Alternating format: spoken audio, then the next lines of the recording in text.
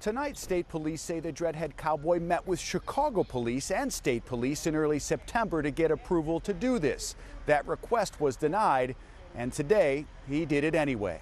Hey, can you start heading to the Dan Ryan with this guy on a horse? A horse on the highway, and it all began with this man. Shut this live. Y'all see this? This is gonna get shut down. Adam Hollingsworth, who calls himself the Dreadhead Cowboy, going live on social media with a message. Kids' lives matter.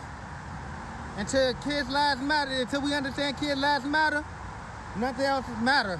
For more than 7 miles, and with a motorcycle escort of activists supporting him, the Dreadhead Cowboy shut down the Dan Ryan. SkyMap 7 along for the ride, clocking the horse at more than 15 miles per hour before Hollingsworth finally stopped. On the ground, moments after Hollingsworth was cuffed and arrested, the other activists ready to deliver a stern message. We need the resources in our communities. Our children are dying. Our communities are dying.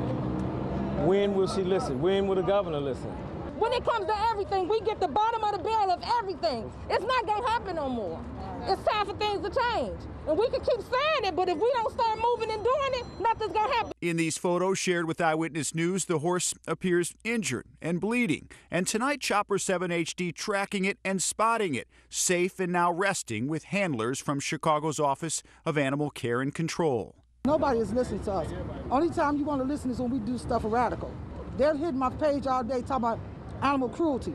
They're crying out. Who's crying out for the cruelty in our neighborhood? State police say Hollingsworth was arrested for a few charges, including reckless conduct and disobeying a police officer. The mayor's office also releasing a statement today that read in part, "There is a right way and a wrong way to call attention to issues of importance, and this stunt was the very wrong way." Hey, if you like that video, be sure to subscribe to our ABC7 Chicago YouTube channel.